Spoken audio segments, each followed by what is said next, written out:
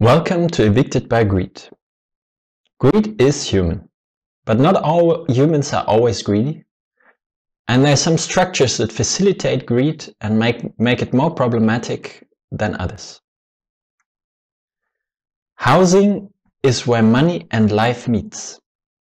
Around the world, more than 50% of the national wealth is tied up in housing. And for most people, the house is the most important, the biggest investment of their lifetime, or if they live for rent, eats up 30% or even more of their income permanently. So in housing, greed is particularly big and particularly painful. I live in Berlin, more exactly in Kreuzberg, which is one of the recent centers of greedy evictions. And I'll present you some numbers, structures and examples from here to explain what happens when greed means eviction.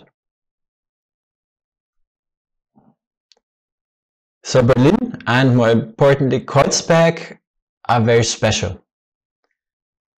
In Berlin, 85% of the population lives for rent. In Kreuzberg, that number goes up to 95%. So that is, at least to my knowledge, the highest proportion of people not living in their own house in the whole world. And even the capitals of financial markets like New York or London have much, much lower numbers. So Berlin is a city of tenants. Kreuzberg is the center of tenants. Second, Berlin has been privileged with rather low prices in comparison to other global metropolis for a very long time, but has seen a very sharp increase in very recent times. So if you look back in 1996, we had seen a small housing boom at that time after reunification, and housing prices went up to 2,000 euros per square meter. But now since 2012, 13, 14, they have reached actually nearly 6,000 euros per square meter. So they have tripled over the last few years.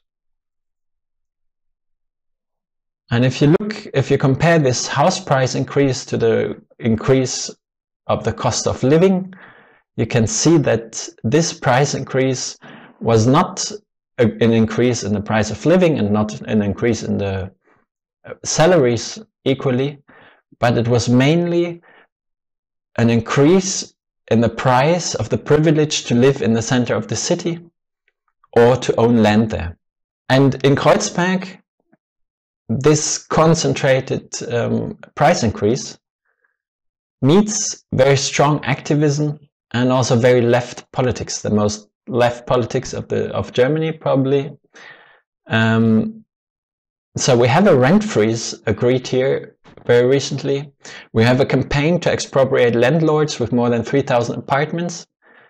And we have a lot of initiatives working to understand what is happening here, but we have a very big data problem. The last and very incomplete ownership information of the city that we have dates back to the census of 2011, and we can't access the land register to structurally collect data about the land ownership. And even if we could, and where we can, with individual tenants, we find a lot of anonymous companies. So as a result, the city has no clue who owns more than 3,000 apartments in the city. We don't have any good and reliable statistics on rents here in the city. And we'll have to be innovative to get this data and to collect this information. Wem gehört die Stadt of the Rosa Luxemburg Foundation is a project that is trying to do exactly that. It's trying to help the different initiatives working in the city with tenants and collecting data from different sources to pool this data, analyze it, and work with it. And at the moment we have, I will show you two intermediate results of that work. And that is an ongoing process. First of all, owners in the city very often remain anonymous.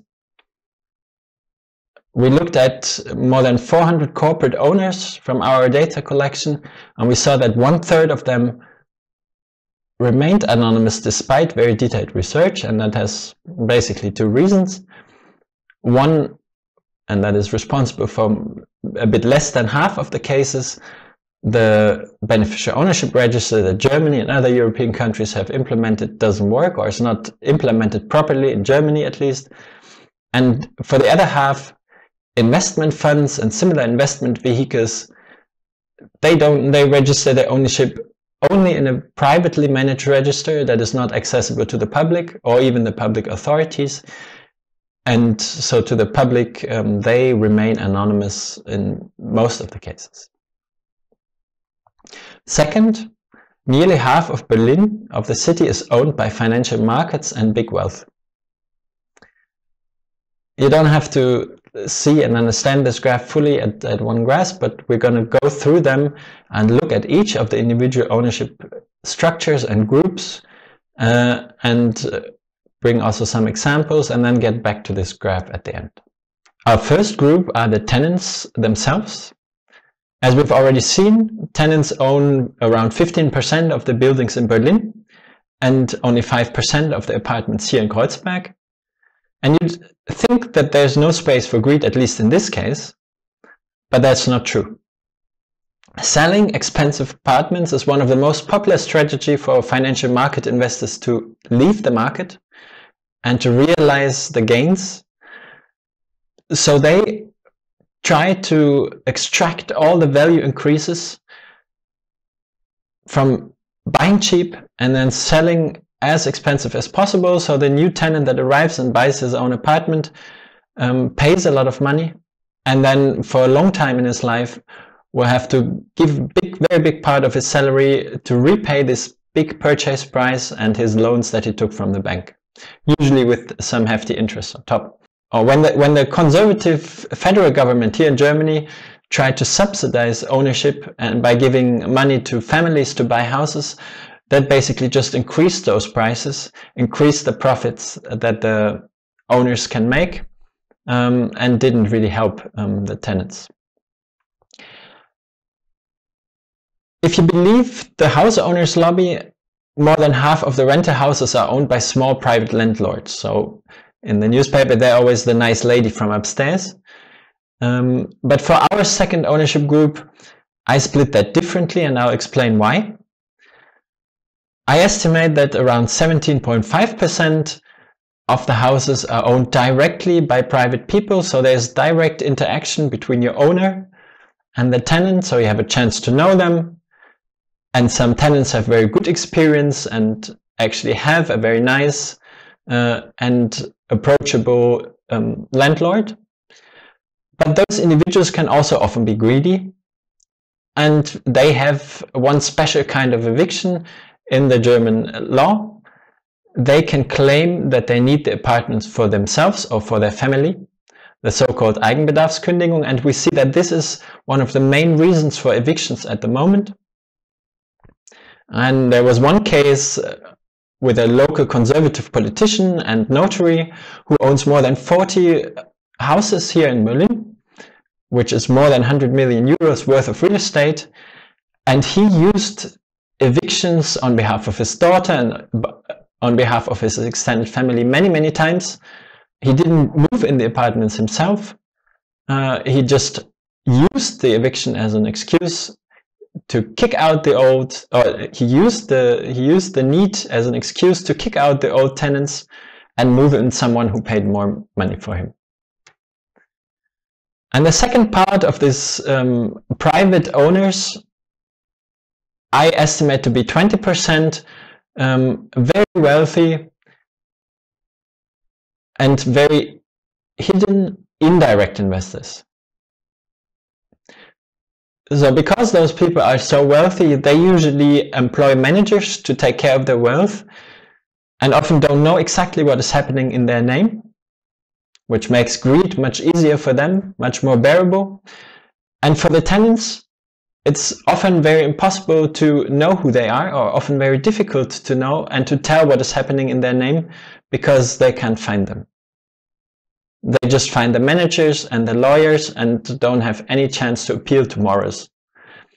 We have two very recent examples for this kind of owner and investor. One is the Pierce family from the UK that inherited a lot of wealth from their parents, and they're hiding behind companies in Luxembourg, Cyprus, and the BVI, and own, our researchers found, more than 6,000 apartments, or about 6,000 apartments here in the city. A second example is the case of the bookstore Kisch & Co. in Oranienstraße 25. The bookstore there that is facing eviction, in his research only found lawyers from Liechtenstein and from Germany, and some investment managers from the UK being responsible for their buildings, but they couldn't find the real owners behind the building. Our research points to a very wealthy family from Sweden and the UK. These are the heirs of the Tetra Pak company empire, and especially two women, two daughters of the company family, and they are mainly active as philanthropists. So basically, they're doing good things with the money they own in a bad way, earn in a bad way. And together with the bookstore, we're trying to contact them, and we're trying to explain to them that doing good with money earned in a bad way is not a very good idea. The third group of owners are listed companies, and that's a Berlin special. Usually companies, listed companies, professional investors prefer commercial real estate because you have very big transactions, you buy supermarkets, hotels, shopping centers, and you deal with professional tenants. That is much easier, much more straightforward. But here in Berlin, those listed companies own more than 10% of the houses. And the Deutsche Wohnen is one of the biggest and most prominent, owning 111,000 apartments on their own. Often these listed companies are former financial market investors that then were listed on the stock exchange as an exit option from the market for the investors. But if you look at the ownership structure, you will see that these companies basically introduce another layer of management, the management of the listed company, and behind them, again, you have anonymous owners. Some of them are the nice old lady from Berlin who buys stocks. At the stock exchange, anyone can buy any small amount of stocks. But the majority of stocks is again owned by another indirect layer, by managers, by wealth managers for the very rich, by professional investors from pension funds, and behind them again, completely anonymous, all different kinds of owners. Closely related to the listed companies are the professional investors, not only because they hold the majority of stocks in the listed company, but also because they own apartments themselves. So I estimate this to be around 10%. And those professional investors are pension funds with a more traditional long-term outlook, but also private equity funds like Blackstone. And they are as anonymous as the listed companies. The owners behind them are as anonymous, but they're much less visible than the listed companies, and very often they're more aggressive. That's why the film Push calls them the extractive industry, because their main purpose is to extract value from any market, be it housing or anything else, as quickly as possible, and then leave. And I'll give you one example from Kreuzberg, what this can mean to an individual house. So here in Zosner Straße, there's a house that was bought in 2012 from a wealthy individual that was suffering after the financial crisis, that had taken two big loans. And it was bought by a UK investment company for around 1,000 euros per square meter, which at that time was something like 1 million euros. In the next 6 years, those investors optimized rents.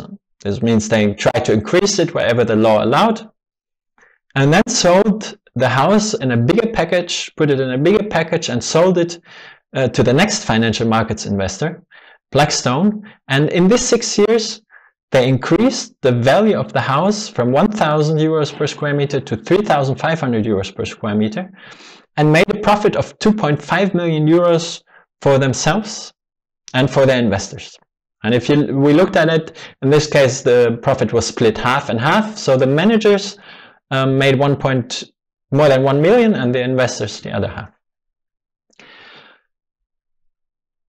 I know what Blackstone is going to do with this house. Most likely they're going to increase the rent further. And most likely a lot of the value from this house is going to leave Berlin. It's going to end up with Blackstone. And Blackstone CEO and founder Mr. Schwarzman would take out 7,000 euros of rent each year to pay himself $500 million as an annual income. And probably Blackstone is hoping to sell the house even more expensively, either to another investor, or if those investors can't be found, as individual apartments to tenants. And one possible solution with a much more democratic decision making are the houses owned by the city itself.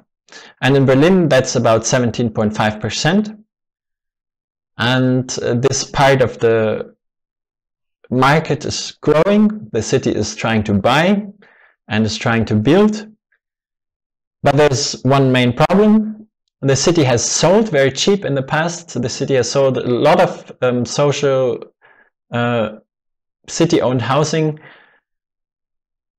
at a very low price, when the prices were still 1,000 euros per square meter, and is now trying to buy back very expensively. And also the city finds too little land actually to build on. And that's where the idea to expropriate actually comes from, to expropriate at the initial value at 1,000 euros or anything close to that. Basically to build a stock of community-owned housing and land. The second group of nicer, more tenant-controlled groups are the cooperatives. They own another 10% of the city land, and there's around 80 cooperatives. Most of them founded long ago, 150 years ago, when it was still subsidized to start a cooperative, when it was fashionable to start a cooperative. And they're usually quite good for the members because they keep the rent rather constant and low, at least in the current market conditions. So you'll still find rents of 5 or 6 euros in the cooperative. But they're not always the best for the city because they can be very exclusive, only for their members, and might not always have the good of the city at the heart of their decision making. Summing up and going back to our initial graph, more than half of the city is not owned by tenants or democratically controlled institutions, but private investors. And a bit less than half, marked here in red, is owned by professional investors or through complex and anonymous structures that facilitate greed. And how to deal with them and the resulting greed is going to be the focus of this conference. I wish ourselves very good luck with that. Thank you.